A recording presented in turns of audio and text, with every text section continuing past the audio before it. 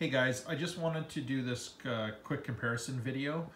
As you might have seen in the other video I posted, this 1983 RCA TV that I put the Sony LCD projection inside of.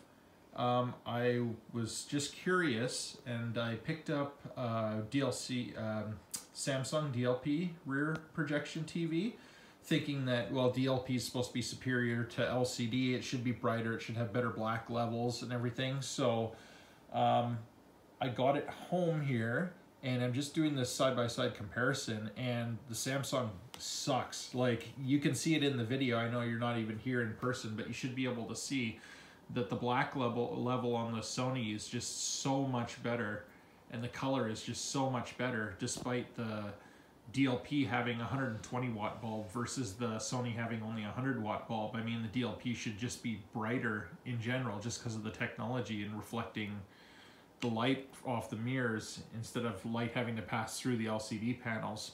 But I'm pretty sure this isn't the case with most DLPs, because all I read online is that it's superior. But in this case of this particular set, and I'll have to put the model number in the description below, but yeah, I am not gonna go ahead and do this swap.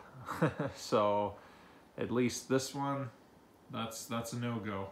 But yeah, that's just a little update. Also, you can see in this one, I'm playing some 4:3 full screen video where I didn't show that in the last video, and you're getting the black bars on the top and bottom. So that's, now you can see what the set looks like running full screen picture. And then here it is with the black bars on the side that would be cut off if I put this chassis inside that TV. Yeah, so that is my update for now. Thanks for watching.